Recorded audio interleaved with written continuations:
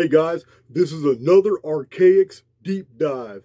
I have provided historical examples of phenomena generated from the sky. It just doesn't fit our modern interpretation of reality. Many of you have seen those videos, but the immense amount of data, the anomalies, the enigmas, the genuine mysteries from both the contemporary and the ancient world, I have concluded that what we live under is a sky sim, a holographic field that conceals what is truly above our world. I offer this video as a series of discoveries that clearly reveals that our world is not what you think.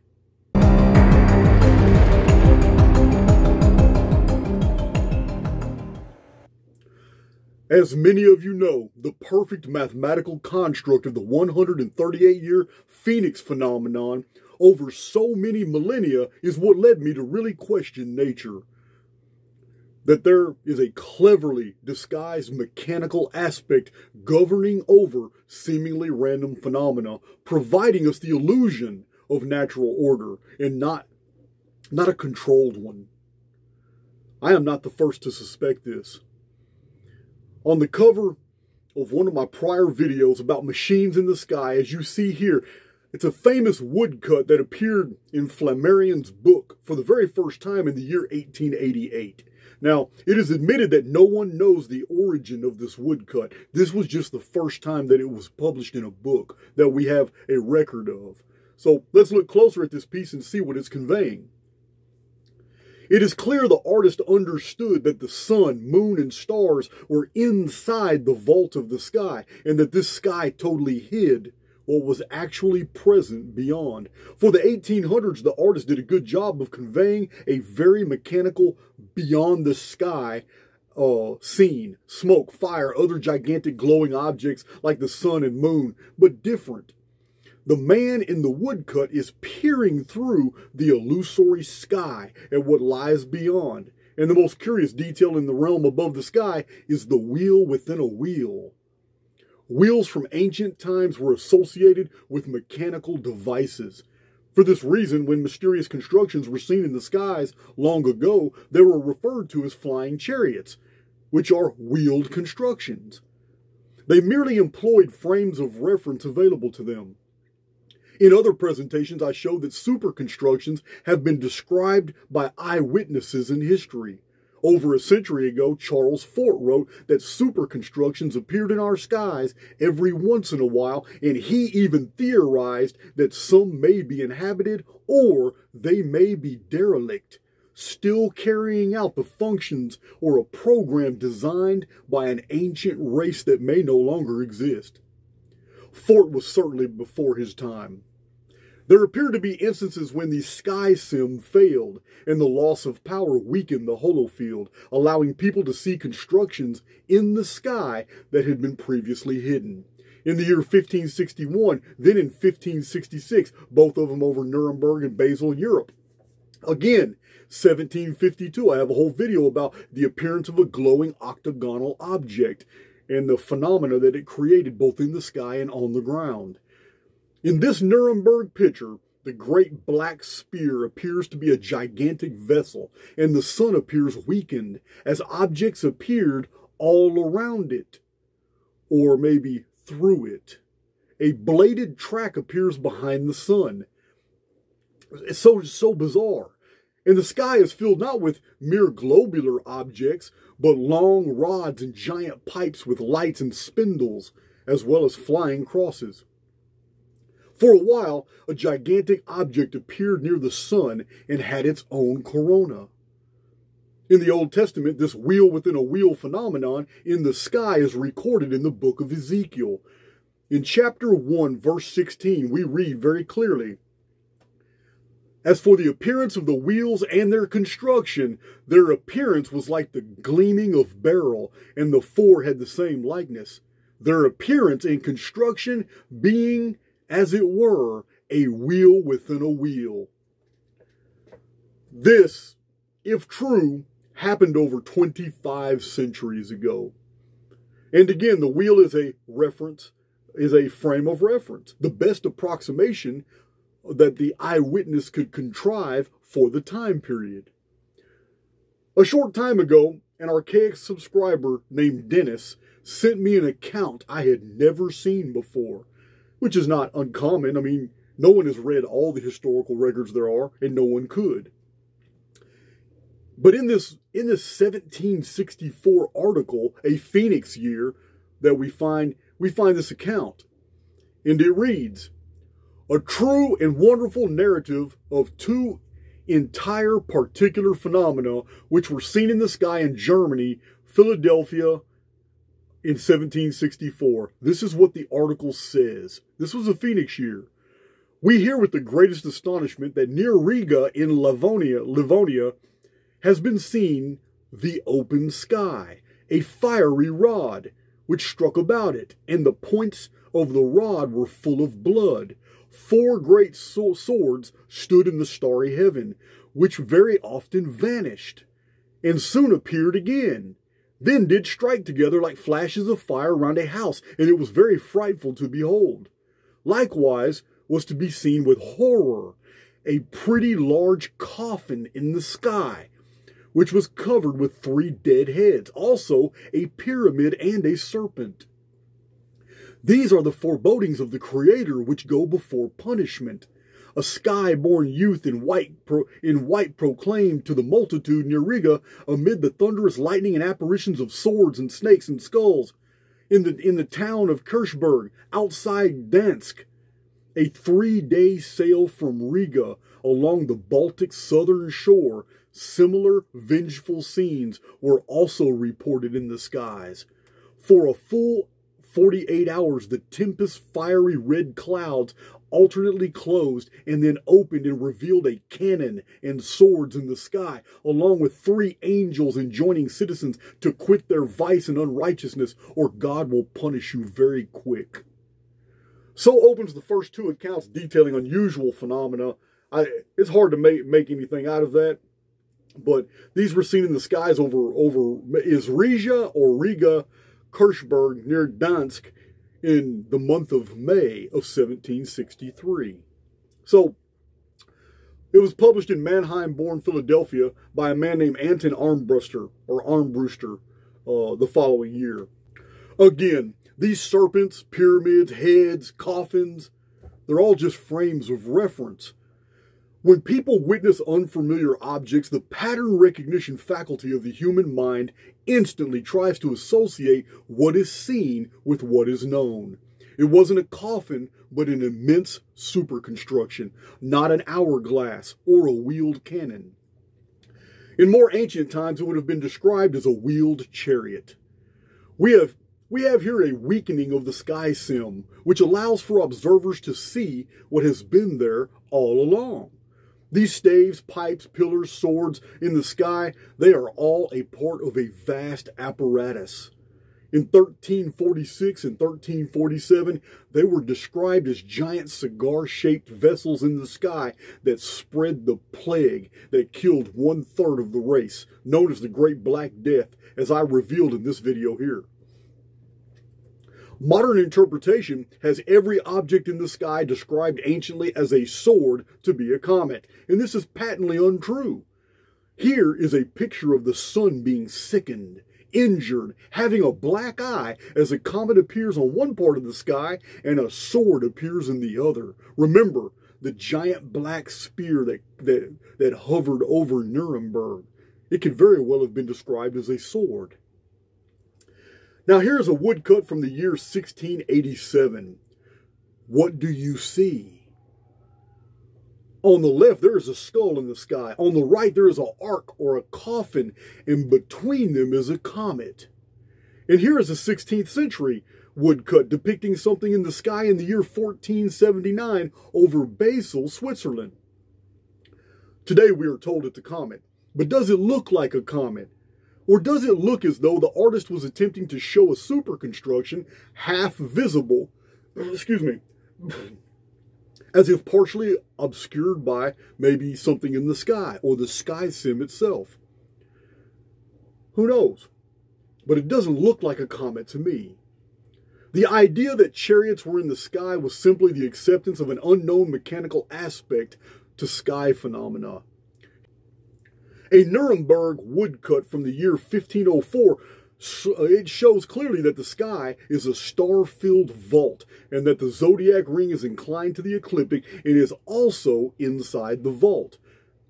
This explains the common theme of astrolabes centuries ago actually depicted as a wheel within a wheel. Look at these examples.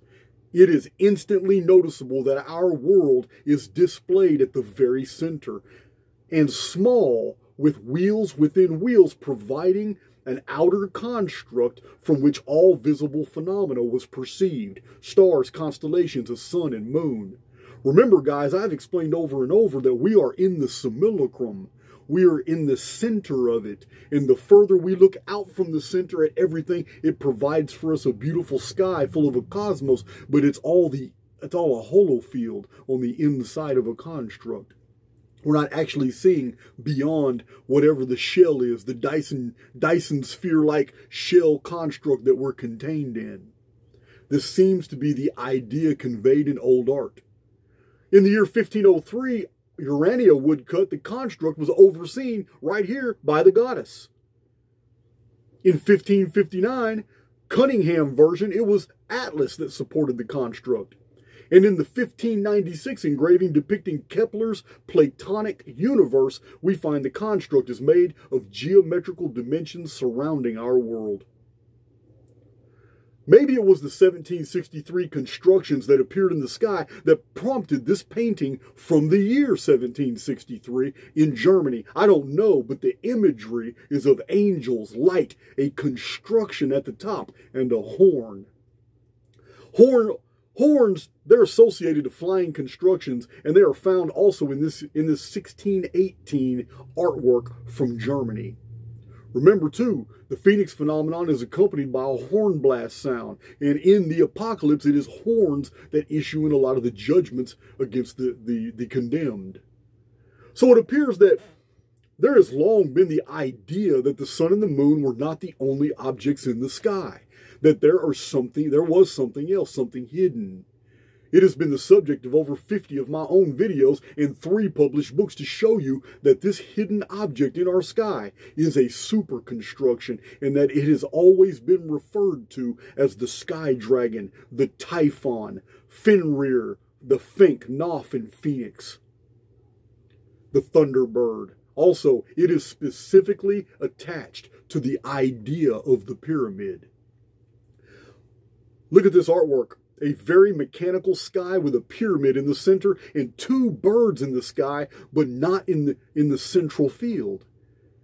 On the right is Aquila, or the eagle, and on the left is the phoenix. Phoenix is written clear enough to read.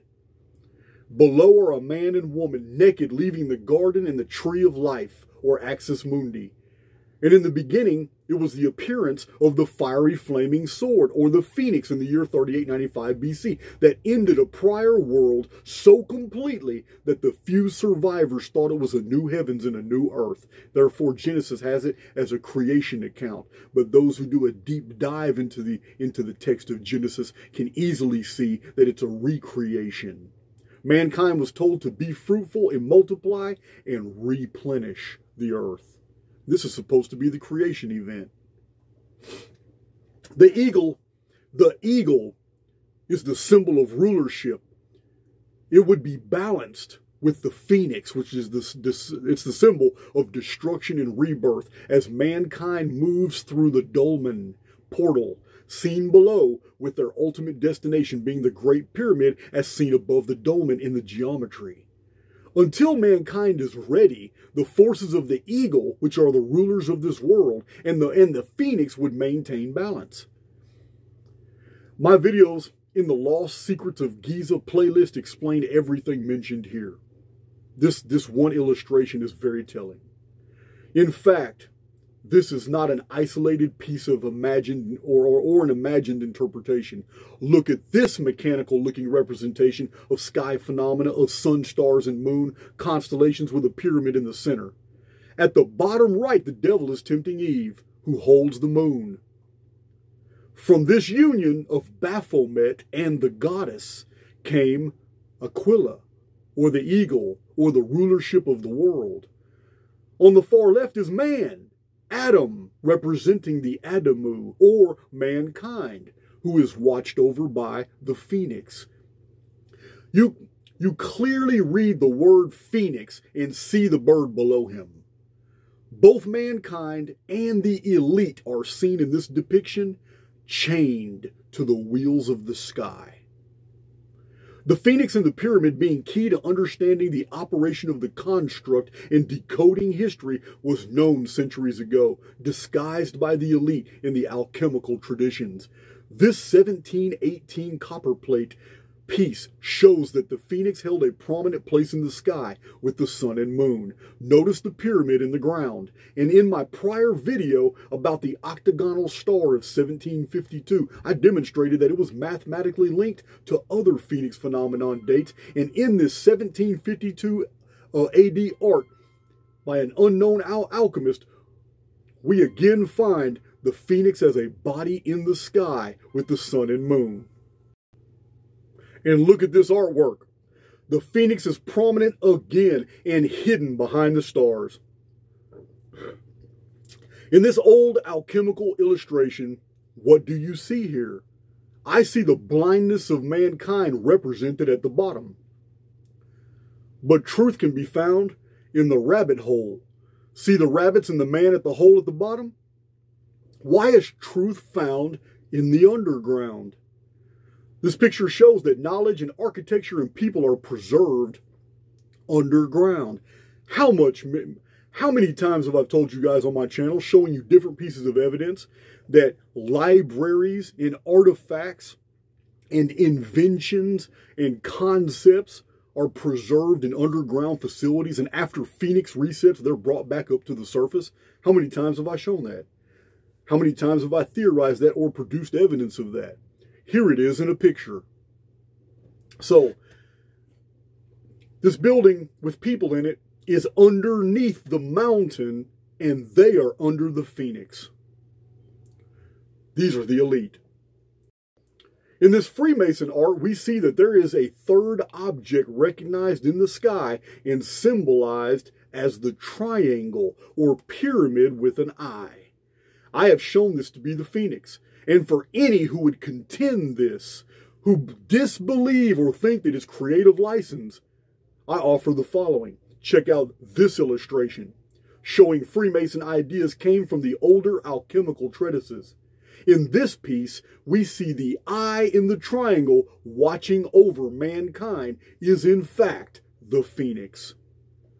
And this leads us to a better understanding of the Great Seal of the United States, the Great Pyramid, and the Eye. And remember, I have explained in my books and videos, the U.S. government quietly changed the Great Seal of the United States from the Phoenix to the Eagle in the year 1902, which was a Phoenix year. It's 138 years to the year 2040. I've shown you guys this many times. And this was done because the elite understand. They understood in 1902 they had 138 more years before the Phoenix would seek them out. They had been given a pass for many centuries. But they know in 2040 the beginning of the end of their dominion will unfold. This isn't YouTube's video, it's my video. Listen guys, I try to put a video out every other day, either a live video or an upload, and these take time. So dignify it with a super thanks, dignify it with a like, with a share. Tell people about Archaix, what you're learning here. And you can always buy me a coffee. You can also help me by helping my haters, give them something else to complain about.